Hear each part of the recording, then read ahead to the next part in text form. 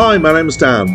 This video is one in a short series of videos that give an introduction to the Unreal Engine, particularly to level editing. And this one, I'm going to talk about geometry objects. I'm going to talk about what they are, why they're different from static meshes, and some of the good use that you can put them to. Let's crack into that then. So if you've seen my other videos earlier in the series, or you may just know this stuff anyway, if you create, if you use the shapes over here on the left hand side, you can create some basic shapes as well as using static meshes from the content area. So that's a cube, fairly straightforward. And you may have noticed this other tab here, which is geometry, which also has a box. It calls it a box, not a cube. That's interesting.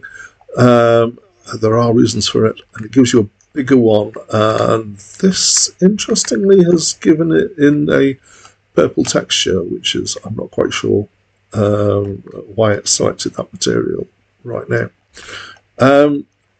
So I'm going to delete that. So what's different? What's different between those? I want it to be. Do I want it to be untextured? I don't really care. So if I select a material, I thought it was going to use the material that was selected.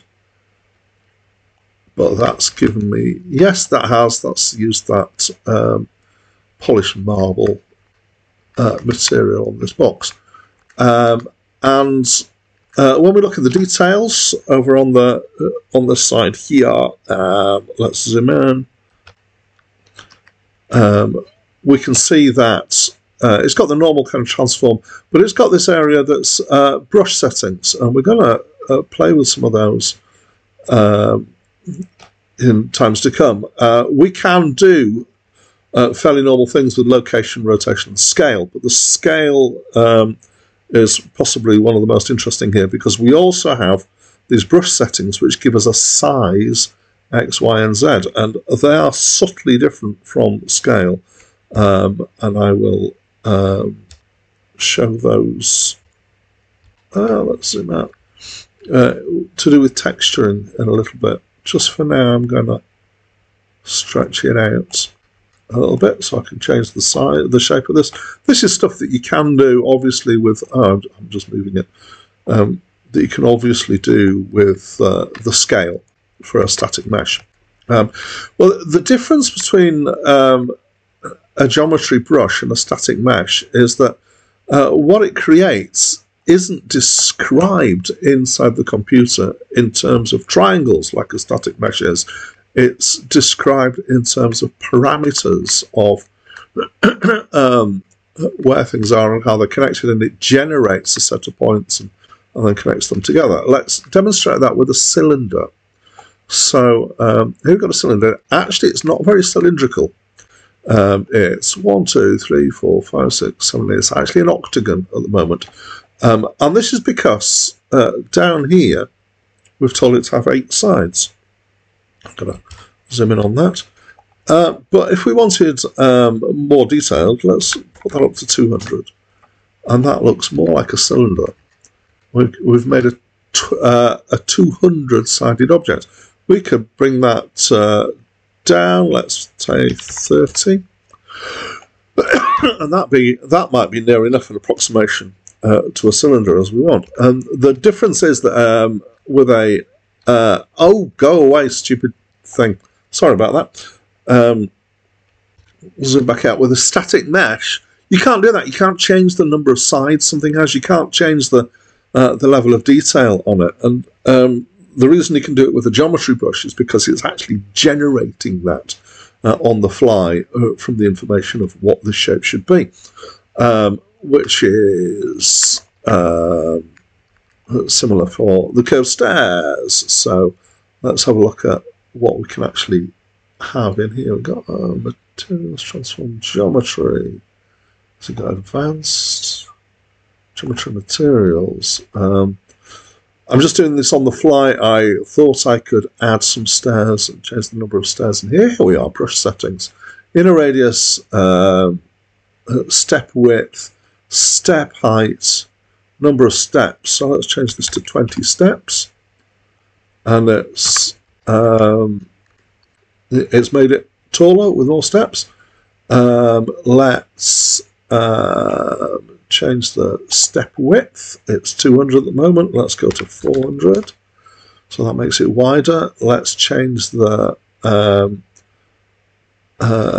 what else have we got? Let's just change that to that. I'll talk about that later. What I want to do is to make it go round more. Step height, step width, angle of curve, 90, that's what I want. There, and I've made it go around, it's like 270 now. It's nearly 270, 274. And because it's, as I said, because it's not a static mesh, because it's generating the shape from the parameters that have been given in the brush settings, we can do all sorts of manipulation with it, like that. So that's what a geometry is. There's something else that's somewhat interesting about a geometry object, or a brush object. So we've, when I created this, I had a particular material highlighted, but if I bring another material and drag it onto one of the surfaces, it will retexture each surface individually.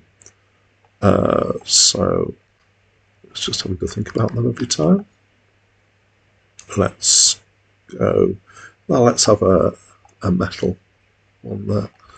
Right. So we can see that if you want objects that are, I don't like the look of that one. That's better.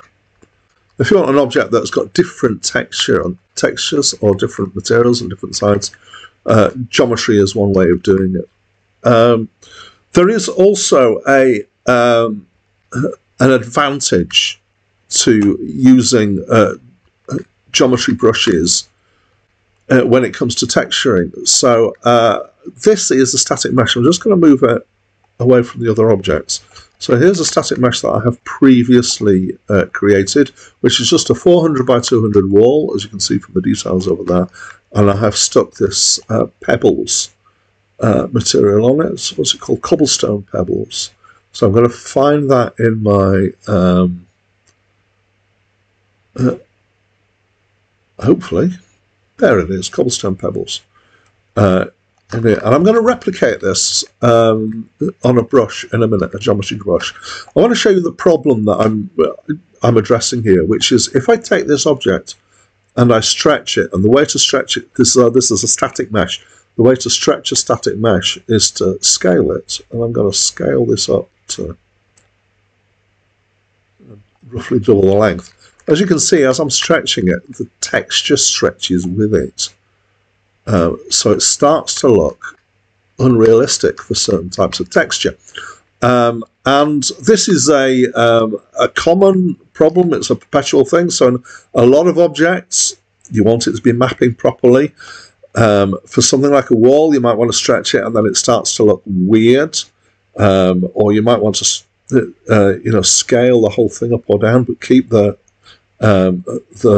material at the same sort of size. And there are ways of doing this, changing the scale of the material inside the material, but they're relatively complex, and you need to understand what you're doing with materials to be able to do that.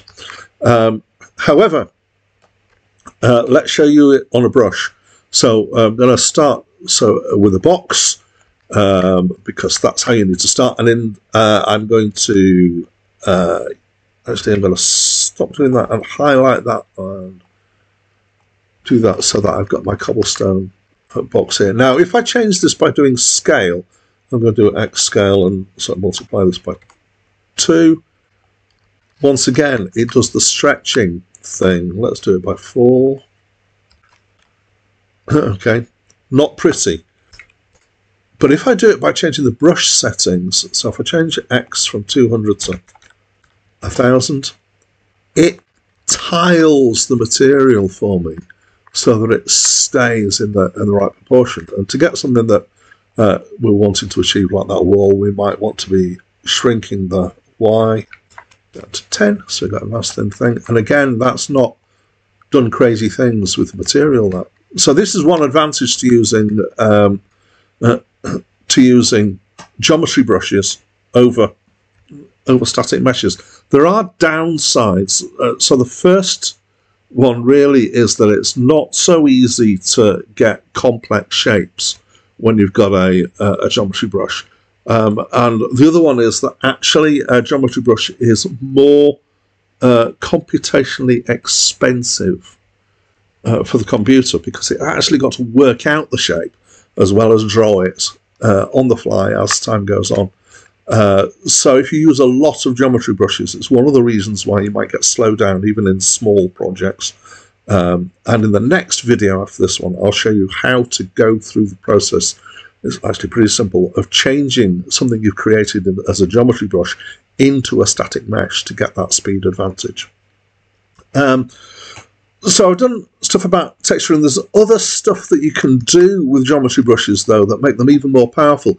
And in order to demonstrate this, I'm going to bring in another brush here, which is, I'm going to use a cylinder. I'm going to change its outer radius to, what shall I make it, 150.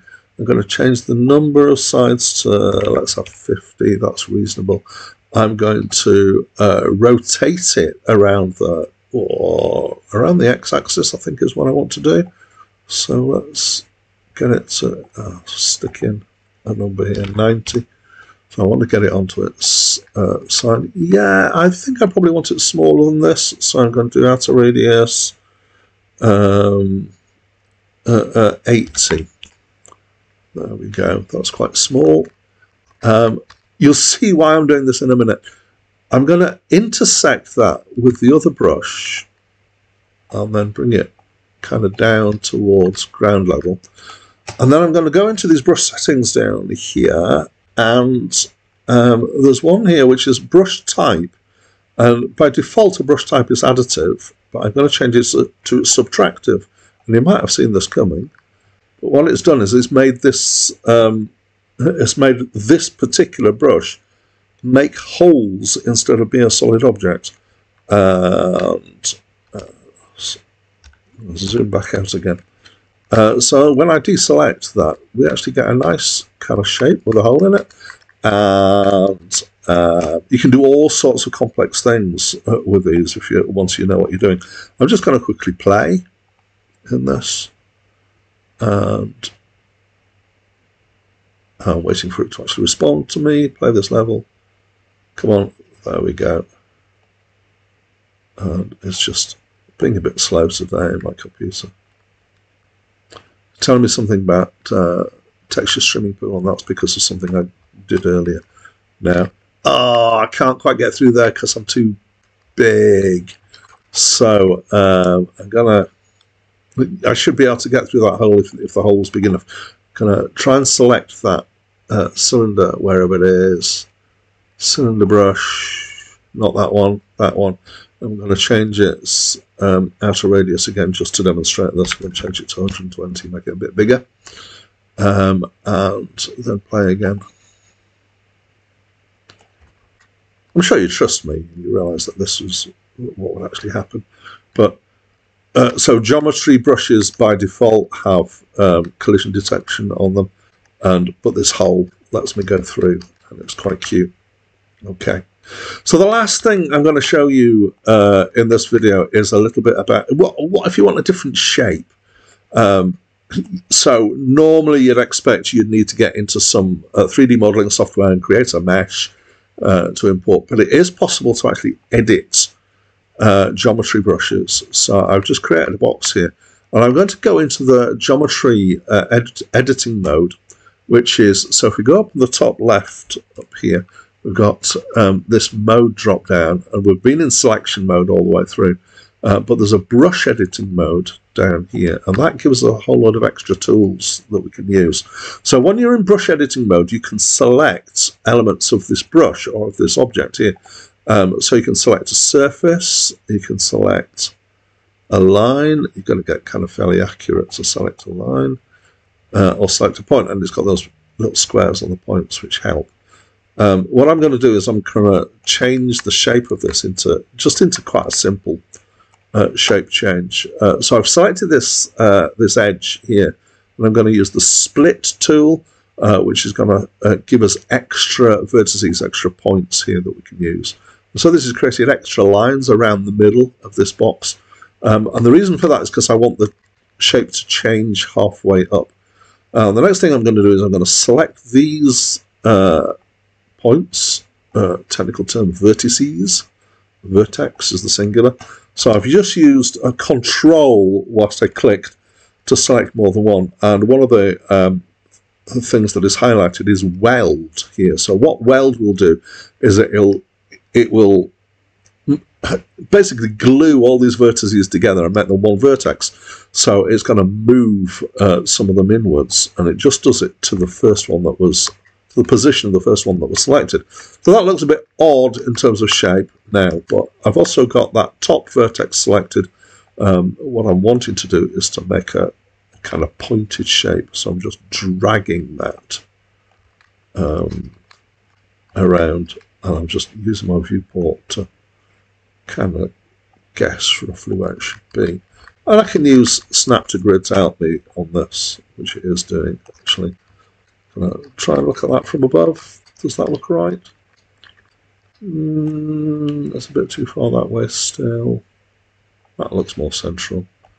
There we go. And in not very long at all, oh yes, I've actually gone too far. As you move around, you can see the shape. It's not taking me very long to create a new shape. You're not really, it's not a good way of doing complex shapes, but if you want some simple shapes, this is quite a useful thing to do. And if you select one of the faces, for example, and you drag that, everything will just move in along with it, as it should do. Now wondering what happens if I rotate that side. Not a lot, it would seem. No. Okay. And then just going to scale a face. Oh, that does all sorts of freaky things. And it can insert, so that's had to insert some extra lines to give us more shapes as a result of that stretching. So I've created a bit of a weird shape there through doing that. So that's what geometry brushes are. Some of what you can do with them, how to use them, how to do texturing with them, how to use them to overcome the tiling of materials, and how to do some simple editing of the shapes. So that's it from me for now.